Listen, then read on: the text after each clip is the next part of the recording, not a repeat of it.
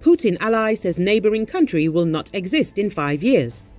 Kremlin propagandist Margarita Simonyan has said Armenia's spat with Russia over a Moscow-led security bloc could see the South Caucasus country no longer exist within half a decade, according to Newsweek. The editor-in-chief of the Kremlin mouthpiece, RT, is an ally of Vladimir Putin and a regular guest on state television where she pushes the Russian leader's rhetoric about his full-scale invasion of Ukraine.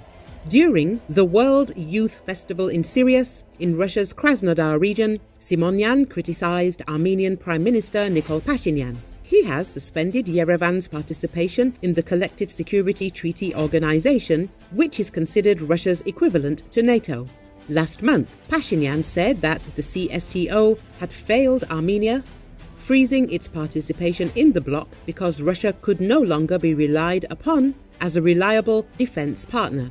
However, there are no formal moves from Yerevan to withdraw from the alliance. Armenia's youth must understand that Pashinyan is a traitor to the Armenian people and is leading Armenia to complete destruction if he remains in power, said Simonyan to applause from the audience.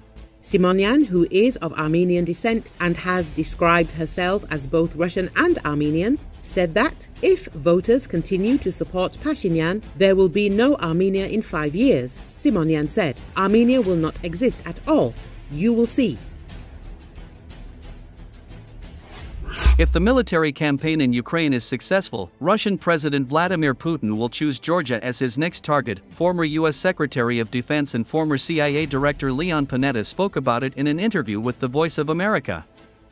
Therefore, it is absolutely important that the United States try to work with Georgia to ensure its security, he said. "I think it is clear that if we do not stop Putin in Ukraine, he will continue his aggression not only against Georgia, but also against other NATO member countries that border Russia. So, it is absolutely important that the United States tries to work with Georgia to ensure its security.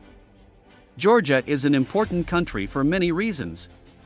But the most important thing about Georgia is the ability of the Georgian people to enjoy the benefits of freedom," Panetta said. Leon Panetta added that, in addition to Georgia, Putin could start an aggression against NATO countries bordering Russia. He stressed that Putin's main goal is to undermine democracy in the United States, as well as to undermine democracy in other countries. "Sure, to protect our national security, we have to make sure that Putin fails to accomplish his purposes," Panetta said.